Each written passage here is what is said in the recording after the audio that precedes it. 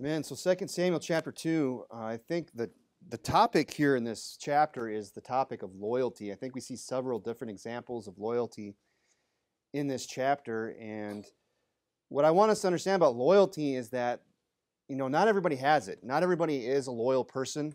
And the reason why, I think, is because of the fact that in order to be a loyal person, you have to be willing to pay its price. There's a price for being loyal to somebody.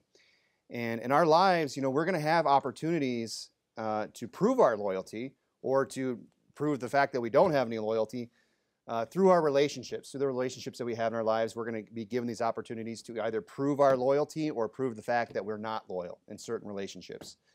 And I want to just look tonight at several examples of loyalty in this chapter. And the first one I want to look at is the loyalty of the men of Judah, the loyalty of the men of Judah. It says there in verse 1, "And it came to pass after this that David inquired of the Lord, saying, Shall I go up into any of the cities of Judah? And the Lord said unto him, Go up. And David said, Whither shall I go up? And he said, Unto Hebron. And David went up thither, and his two wives, Ahinoam the Jezreelitess, and Abigail, Nabal's wife, the Carmelite, and his men that were with him, did David bring up every man with his household, and they dwelt in the cities of Hebron.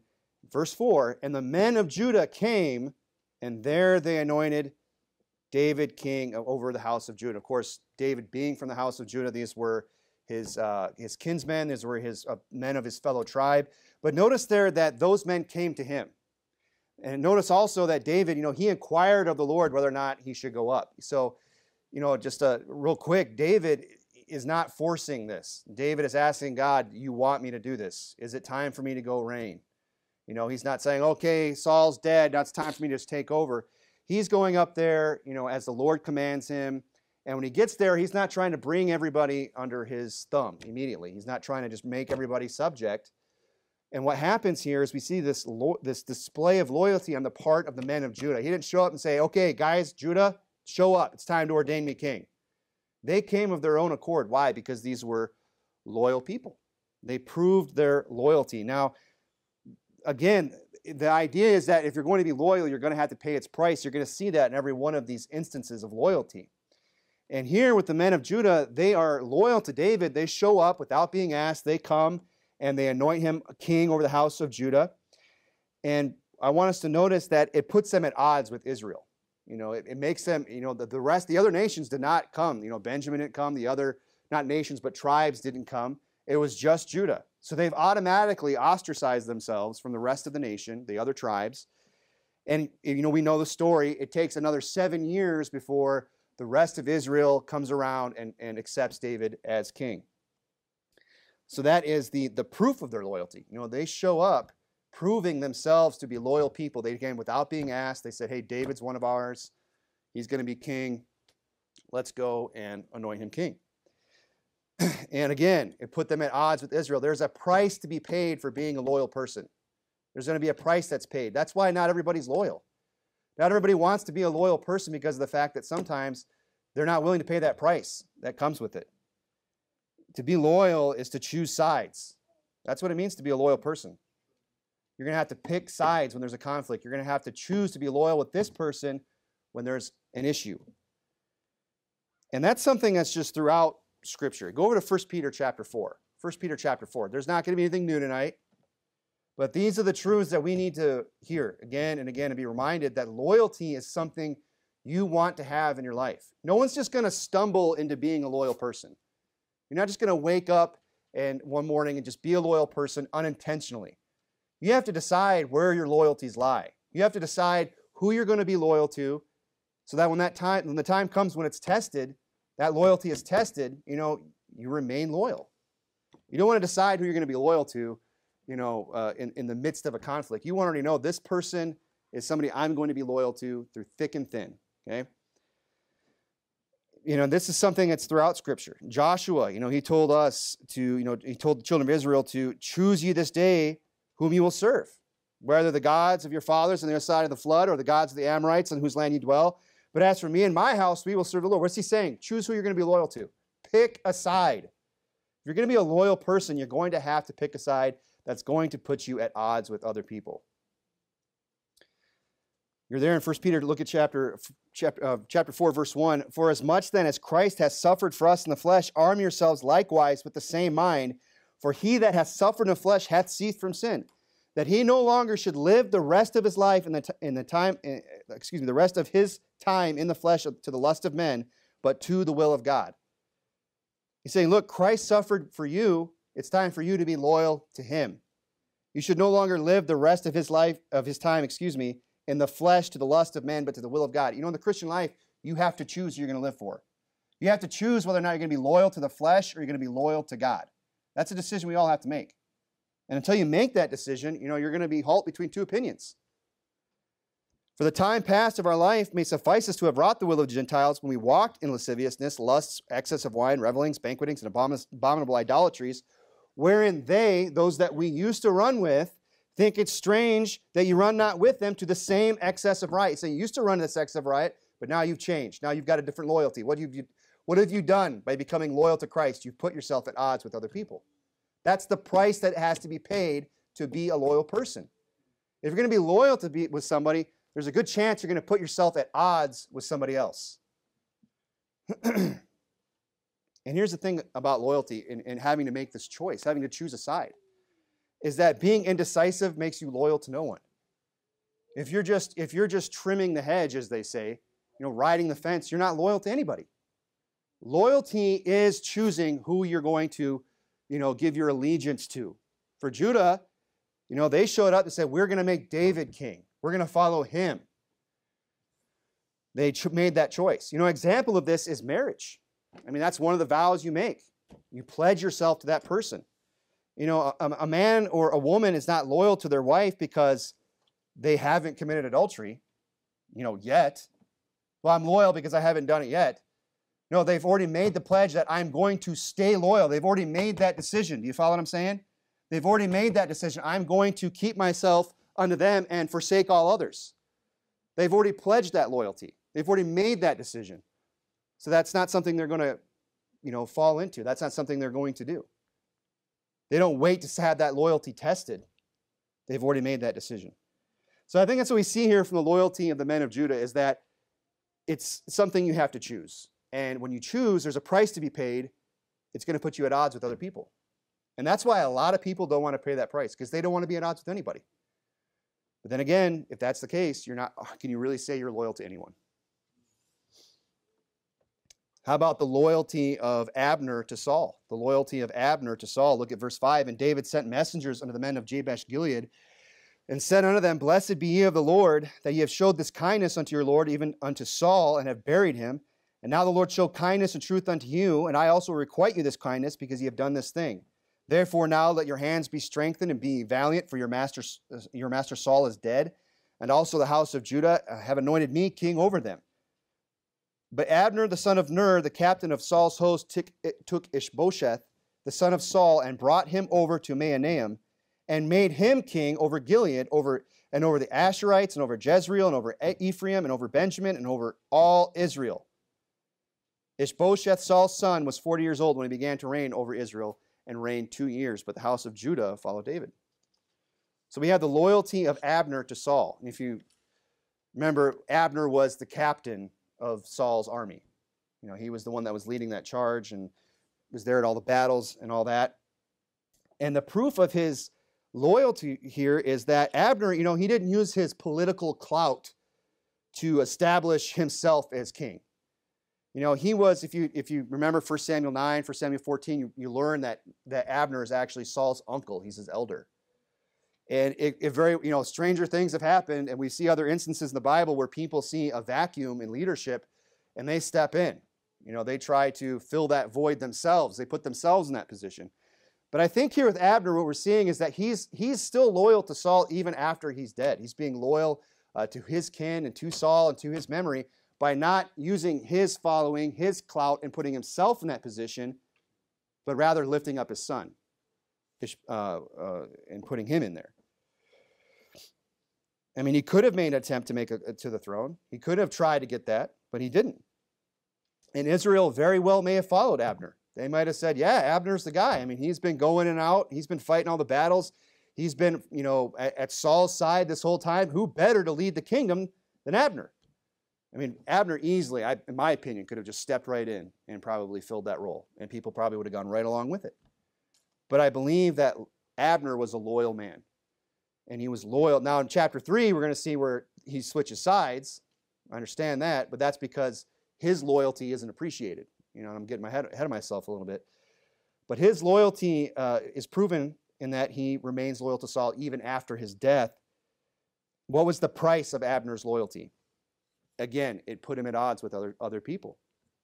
Look at verse 11. And the time that David was king in Hebron over the house of Judah was 7 years and 6 months. And Abner the son of Ner and the servants of Ishbosheth the son of Saul went out from Mahanaim to Gibeon. And Joab the son of Zeruiah and the servants of David went out and met together by the pool of Gibeon. And they sat down, the one on the one side of the pool and the other on the other side of the pool. I mean, they're literally opposing each other. They're sitting across from this pool. That's what his loyalty cost him. He said, oh, okay, Judah's going to take David. Well, you know what? We're going to put our own guy in power. We're going to put Ishbosheth in power. I'm going to be loyal to Saul, put his son in there. And now I'm going to be at odds with David. I'm going to be at odds with Judah, with my brethren. Verse 14, and Abner said to Joab, let the young men now arise and play before us. And Joab said, let them arise. So they have this war. And, you know, this is what I'm trying to get across tonight, is that loyalty in your life is going to cost you something. It's not going to come cheap. That's why people choose not to be loyal. They don't want to pay the price. Loyalty to Christ is going to put you at odds with people in this life. It's going to put you at odds with circumstances in this life. Loyalty to Christ is going to put you at odds with life. It's going to put you at odds with this world. Guaranteed. There's no way around it. We can't avoid that. Go over to Matthew chapter 6. Matthew chapter 6. Probably one of the biggest struggles out there is mammon, money, what the Bible calls money. A lot of times, Christians, we have to decide, where does my loyalty lie? Is it with money? Is it with making money? Or is it with Christ? Is it with the church? Is it worth serving God? Look at Matthew chapter 6, verse 24. I mean, Jesus specifically, narrowed in on this particular point of loyalty. He said, no man can serve two masters. Well, I can. No, Jesus said no man can do it. It's not possible. For either he will hate the one and love the other, or else he will hold to the one and despise the other. You have to pick a side. You can't just, I'm going to serve both masters. Whether it's mammon, whether it's, friendships, whatever relationship it is, you have to choose. You have to pick. You have to pick a side. That's what loyalty is. And a lot of times people don't want to pay that price. They don't want to be loyal to anybody because they don't want to have to pick a side. He said, you cannot serve God and mammon. It's impossible. You have to pick. You have to choose which one it's going to be. And what I love about this passage is that Jesus just tells us the obvious answer. And we find ourselves, what should I do? Should it be, the job, or should it be the church? What am I supposed to do? Should it be making money or serving God? Oh, I don't know what to do. Well, verse 25, Jesus just assumes we're going to make the right choice. Therefore I say unto you, take no thought for your life. I mean, he draws this decision. He draws the line in the sand and says, therefore I say unto you, take no thought for your life. Just assuming we're going to make the right decision. What you shall eat or what you shall drink, nor yet for your body, what you shall put on, is not the life more than meat and the body more than raiment. If you're in this position where you have to make this decision, choose Christ. Pledge your loyalty to him. Because there's more to life than just meat. There's more to life than just raiment. There's more to life than just mammon. Loyalty costs something. And loyalty is what's going to keep us in the battle. Loyalty is what's going to keep us fighting for the side we've chosen unto death. Loyalty isn't something, I'm going to be loyal for a little while, but then when things get hot, when things get heavy, when things get tough, then I'm going to skip out. Then I'm going to back off. Then I'm going to switch sides. That's not loyalty. Loyalty sticks with it. Loyalty goes all the way through thick, through thin, all the way, even when things get tough. Loyalty keeps us in the battle fighting for our side unto death. I mean, look at the loyalty of these soldiers in this story. Verse 15, then there arose and went over by number 12 of Benjamin, which pertained to Ishbosheth, the son of Saul, and 12 of the servants of David. And they caught every one his fellow by his head and thrust his sword in his fellow's side, so they fell down together. That's kind of a funny story. They're all going to fight. And there's a whole other sermon here about how when, nobody wins in war, really. It's just full of tragedy, right? But that's kind of a different subject. But just every time I read that story, it's kind of humorous that they go down in there and they all, at the same time, grab each other by the head and they thrust each other through. You think, could that really happen? And I always think about when I was in like the 5th grade, I was in this after-school program called Odyssey of the Mind. Has anybody ever heard of that? No. Okay. Well, it was a thing. I'm not making this up, all right? It was called Odyssey of the Mind, and the program that we were doing was we were reenacting the Pompeii when they got blown over by the volcano, that wicked town. They didn't tell us about that in 5th grade, that they were a bunch of pervert sodomites back then being judged by God. They were just like, oh, look at all this archaeology, but we were trying to like do this play where we reenacted it. And I played the part of like a soldier, I think. And then I had a friend, and he played the part of like a slave who was getting like, we were the only 2 left after the volcano came through. Everybody else died, but somehow we miraculously lived. And the climax of the story, this is 5th graders, people, was, we were going to have the sword fight. And I had my sword and he had his sword. And we practiced it, and we were practicing, and then we looked at the teacher like, well, who gets to win? And she's like, well, we'll just see what happens. She didn't, she was talking about no loyalty, and this lady couldn't make a decision either. She was just like, well, we'll just see what happens. So we like get to the day where like we go to the local community college. We're all in the auditorium. We're like, we got to act this out. We got our costumes on, and it comes down to the big battle at the end. And it's just like this story. He and I both just, and we looked at each other, and then we both fell down dead. Every time I read that story, I think about it. So I had to share it with you. But anyway, so that kind of thing can happen. That's my proof for that. This story that I have. I think about that. These guys, but they go down, they grab each other by the head, and they all thrust through their fellow, and they fall down, and they all die. But, that's their loyalty. They didn't question orders. They just followed orders to the death. They went in there and just fought and died. We here, we've never had our loyalty probably tested like that as Christians. We've never had that, but there's a possibility that we might. There's a possibility that maybe one day we will see some real persecution, and not just Facebook changing its logo to the rainbow colors. So I'm talking actual real persecution. Maybe somebody might even throw a bomb into a church, right? That could happen. It might even get to the place, if you would, go over to Revelation chapter 2, where our lives are on the line. And that has happened throughout history. Many times over, there's been people that have actually had to choose, am I willing to lay down my life for Christ? They've had their loyalty tested to that degree. We need to follow orders unto death. The Bible says in Revelation chapter 2, verse 8, and the angel of the church in Smyrna, and unto the angel of the church in Smyrna, write, these things saith the first and last, he which is dead and is alive. I know thy works and tribulation and poverty, but thou art rich, and I know the blasphemy of them that say they are Jews and are not, but are the synagogue of Satan. Fear none of those things which thou shalt suffer. Behold, the devil shall cast you, some of you, into prison, that ye may be tried, and ye shall have tribulation 10 days. Be thou faithful unto death. That's how faithful God wants us to be. And I will give thee a crown of life. We talk. Sometimes you hear people talk, and I've even said it, I'm sure in past, like, oh, I'd die for Christ. I'm willing to lay down. And I've jokingly said things like that in the past. Oh, if they start chopping off heads, I'll be the first one in line. I'll be saying, is this the line for the beheading? You mind if I cut? Right? Now I say, but here's the thing. What if that really happened?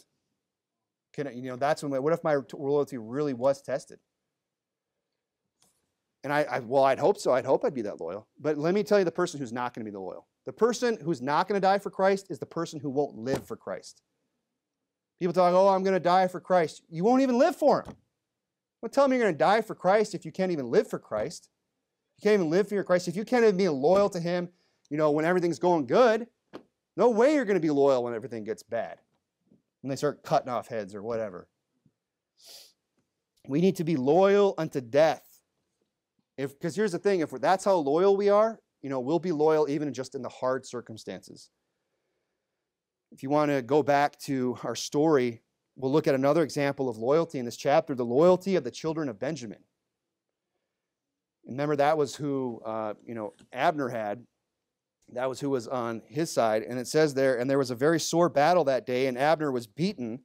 So it's after everyone kills himself at the pool, right? And the men of Israel before the servants of David, and there was 3 sons of Zeruiah there, Joab and Abishai and Asahel. And Asahel was as light of foot as a wild roe. And then, of course, we know the story there. He pursues Abner. Abner tells him to turn away. He doesn't want to harm him because he's Joab's brother. And he ends up persisting and pursuing him. Then he turns and he runs him through with the spear and kills him. Okay, that comes up later. Jump down to verse 24.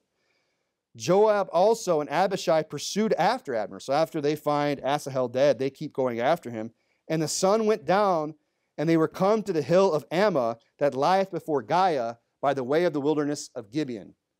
So Abner's on the run, and things aren't going well. He gets beat, and they're running for their lives, and they're hot on their heels, and they're mad about their brother. And it says in verse 25, and the children of Benjamin gathered themselves together after Abner. They didn't say, oh man, we got beat. We're being pursued. Every man for himself. Let's jump ship. Everybody just go home. Just get away from Abner.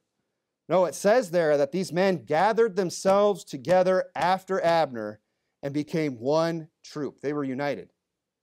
They got together. They became one troop and stood on the top of an hill. So they had some logistical advantages here. They were on top, at least the top of a hill, but they were vastly outnumbered. It didn't matter how the day had gone, they stood their ground. And that's what loyalty is. It doesn't just go, I'm going to be loyal today. Well, let's see which way the wind's blowing. Let me see how how is this going to play out? Loyalty is loyal unto death. Loyalty is you're loyal through the hard times. Even when the odds are stacked against you. They're still loyal unto Abner. That's what I'm looking at. That's what I see here, is that these men of Benjamin, they were loyal to Abner. They were, in fact, the only tribe that kind of stuck it out. I mean, read verse 8 again. And Abner, the son of Ner, the captain of Saul's host, took Ishbosheth, the son of Saul, and brought him over to Mahanaim, and made him king over Gilead, and over the Asherites, and over Jezreel, and over Ephraim, and over Benjamin, and over all Israel. So where's all these other guys? Where's everybody else that went out to war that day? Just gone. But the men of Benjamin, they stuck it out. Even when things weren't going well, even when things were tough, they say, you know what, we're going to stick by Abner's side. We're going to gather together as one troop to the death. That's loyalty. They didn't go, boy, Abner, that was a stupid call, going out there and sitting down at the pool and having everybody fight. That was really dumb of you to go out and try and take on, David's men. No, they just stuck it out with him. Because true loyalty isn't based on circumstance. That's not loyalty.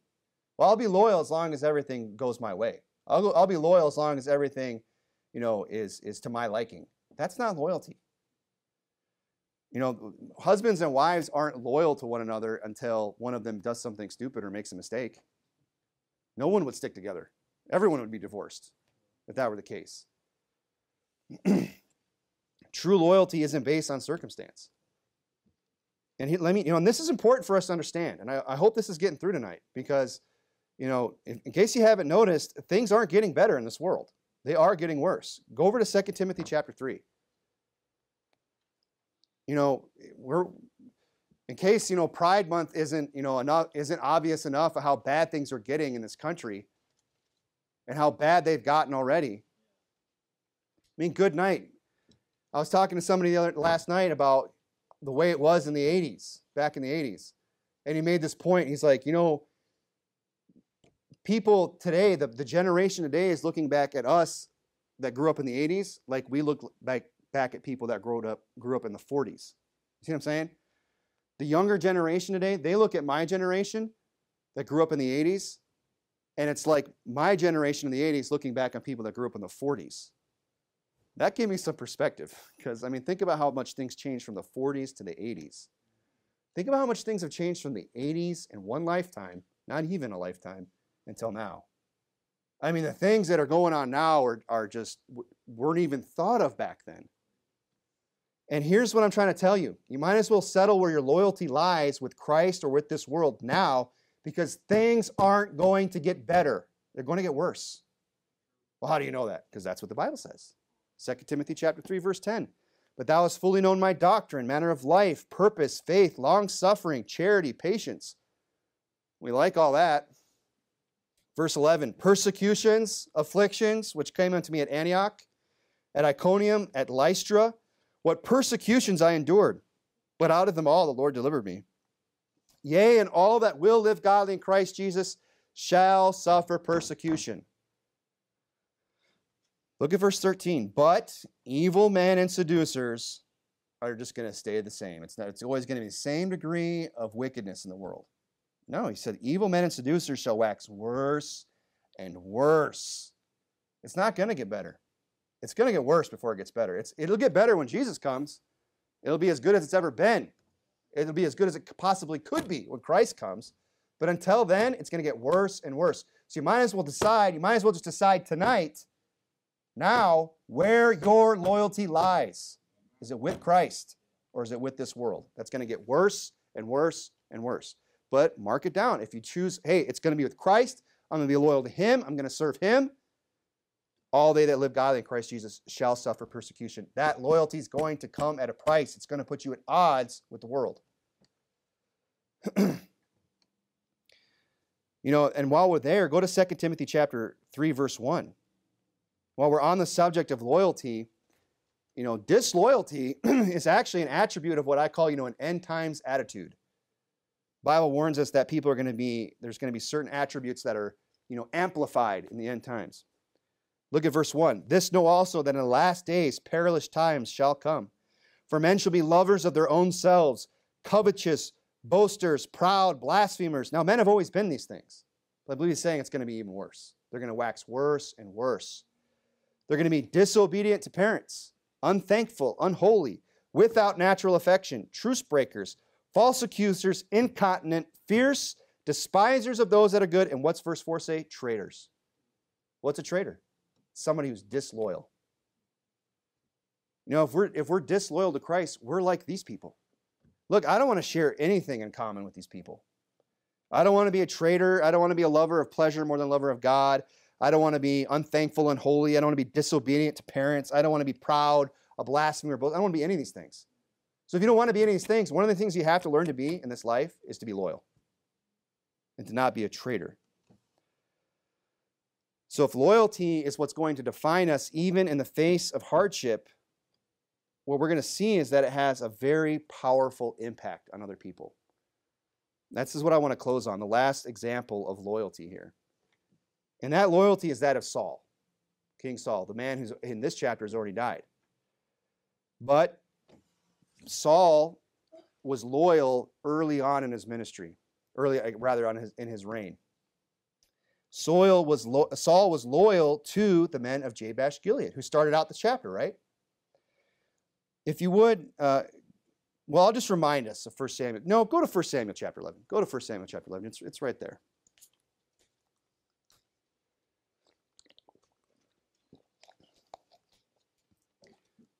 The loyalty of Saul and the men of Jabesh Gilead. That's the last example tonight. I know it's two different people, but they're intertwined. Their story is interwoven. The loyalty of Saul and the men of Jabesh Gilead. Because remember, in the beginning of the chapter, they said, here are the men of Jabesh Gilead that have buried Saul. And remember, they went to the town of the Philistines and they'd taken Saul's beheaded body off of the wall. Remember when Saul died, they came and desecrated his body, and then they nailed his body to the wall. They put his head in, I think it was in the god of Ashtaroth or something like that. Remember how they nailed his body to the wall? And it was the men of Jabesh Gilead that went there at night and took his body down and buried it. What possessed them to do that? Loyalty is what did that. 1 Samuel chapter 11, verse 4, this is the beginning of Saul's reign before he went bad. Then came the messengers to Gibeah of Saul and told the tidings in the ears of the people. Remember how they were told, the guy's name escapes me right now, but he came and he said, hey, we're going to put your eyes out. We want to put out one of your right eyes. And I think maybe it was the right eye, maybe it was the left, I can't remember. But he said, hey, well, let us send messengers throughout all the land, and if nobody comes to rescue us, after 3 days, we'll come out and you can do whatever you want to us. So they send all these messengers out, and one of them comes to Saul. Nobody else came to their, to deliver them. It was just Saul. Then came the messengers to Gibeah of Saul and told the tidings in the ears of the people. And all the people lifted up their voices and wept. And behold, Saul came after the herd out of the field and said, What aileth the people that they weep? And they told him the tidings of the men of Jabesh. And the Spirit of God came upon Saul, and he heard those things, and his anger was kindled greatly. And then he rallies Israel and goes and delivers the men of Jabesh Gilead. He cuts up his ox and he says, Whoever doesn't come with me, so shall it be done unto their ox. And they all say, Well, we don't want to lose any oxen. So they all come. But it was Saul who decided, I'm going to go deliver these people, these men of Jabesh Gilead, from this oppression. And that act that he did in the beginning of his reign made such an impression on those people that he was loyal to his own nation like that. That after all the things that he did, all the things that he did wrong, in fact, they still came and honored him for having done that and took his body down. That's why they did that. That's what I believe. They remember the goodness that he did to them. They said, you know what, we're going to be loyal to Saul, and we're going to risk our own necks, and we're going to go over there, and we're going to take his body down and bury it. But here's the thing about Saul's loyalty. He was loyal when it counted. He was loyal. I'm with you, the men of Jabesh Gilead. Okay, good, because we got some people here that want to thrust our eyes out. We got some people here that want to do us harm. Oh, sorry, never mind. Yeah, that whole loyalty thing, never mind. Saul was loyal, and loyalty is only it has to be tested in order to be proven. That's how you know when somebody's loyal, when it's actually tested. And Saul was loyal when it counted. When somebody needed his help, when somebody needed somebody to come deliver them, Saul said, I'll be there. I'll come help you. And in return, the men of Jabesh Gilead were loyal to Saul in his death. And what that tells me is that, loyalty looks past faults. Because from the time he delivered Jabesh Gilead to the time he died, Saul did a lot of things wrong. He's going to the witch at Endor. He's not, killing King Agag. He's not killing the Amalekites. He's pursuing David. He did a lot of things wrong that the men of Jabesh Gilead knew about. But you know what? Loyalty looks past faults in people. Because here's the thing, nobody's perfect. And loyalty lets things go. Now, I'm not saying blind loyalty to the point where we just excuse, just blatant sin or something like that. Where, some things, obviously, we have to break fellowship. We have to call it out. I get that, okay? But, we can look past faults.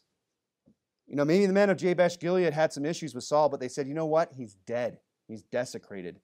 Let's not let him just be this trophy for the heathen. Let's go at least do him some honor and bury his body. Let's at least be that loyal to some degree. Despite his faults, they could have easily just said, yeah, you know what? I mean, we appreciate what he did for us in the past, but he kind of had it coming. You saw what he did. So what if his body's up there? Look, loyalty can look past faults in people. They can look past it and say, you know what? I know you're not perfect, but I'm going to remain loyal to you. Because here again, if that's the price of loyalty, you have to be perfect for me to be loyal to you. You're not going to be loyal to anybody because nobody's perfect. You say, well, I don't know if it's worth it. Is it really worth paying the price to be loyal? Is it really worth being loyal to somebody? I mean, wouldn't you like somebody to be there when you have a hard time, when you're going through something tough? Wouldn't you like to have some loyal friends around? They're going to help you and guide you and take care of you and see you through things and do things for you. Yeah, I know I do. I hope if I'm ever down and out or I'm in some kind of a jam or something, there's somebody that is loyal to me that's going to come alongside and say, hey, can I help you out? And I want to be the same way for other people. I want to be loyal to them. Even if they have faults, even if they do things I don't agree with, I can just look past it. I don't have to sit there and point it out. I can just, be loyal when it counts, when it really matters. But again, loyalty is going to come at a price. It's not going to come cheap, and it's going to be tested. So you have to ask yourself, is it worth it? Well, consider this. The men of Jabesh Gilead earned the favor of the king by their loyalty. In the beginning of the story, that's what he said to him. Let's just look at it real quick before we close. And it said there in verse, we'll just look at verse, where is it? Where did I go? Oh, first page 2, sorry.